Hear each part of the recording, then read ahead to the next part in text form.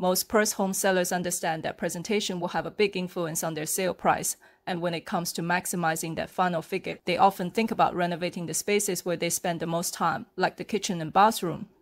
Hi, it's Vera Zhang from Stage Property here again, and in today's video, I want to share some tips on how to maximize your return on time and money invested when preparing your home for sale, and whether there are other areas of the home you should be focusing on first.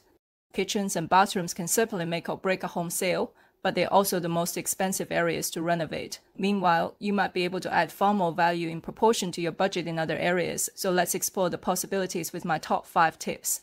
Value add number 1 might sound odd, but it's very important. Start by sorting out any outstanding council approvals. Make sure all your paperwork is up to date. You can have the best shed or garage in the street, but if the work wasn't permitted in the first place, that could seriously affect your sale price. Before you list the property or plan any renovations, check the status of your property with your local council to make sure everything is up to date. If you do find an issue, speak to their staff to find out what needs to be done to complete the sign-off process. I'm also happy to discuss your options around this with you, and this is often part of our pre-listing process. Your natural reaction at this point might be, why worry? We bought it like this. The problem is, these days banks often won't lend on properties with serious outstanding building approval issues.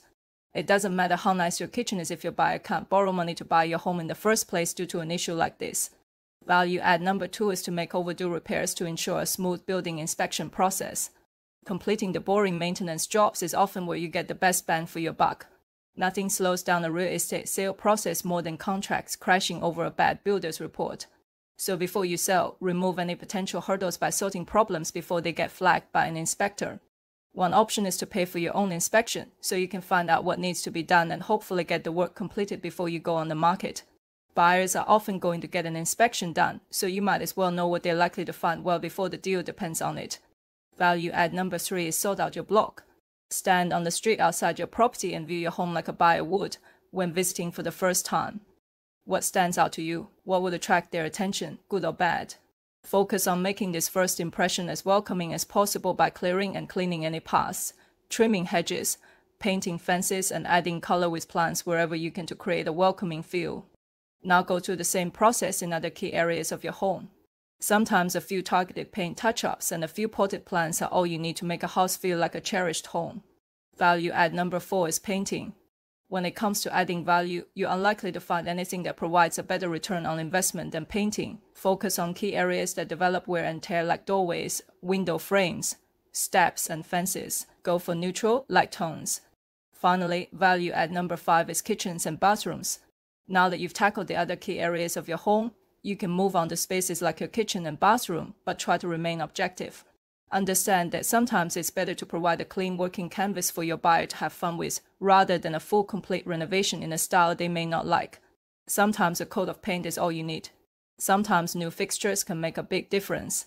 These areas should be tackled on a case-by-case basis as every home is different.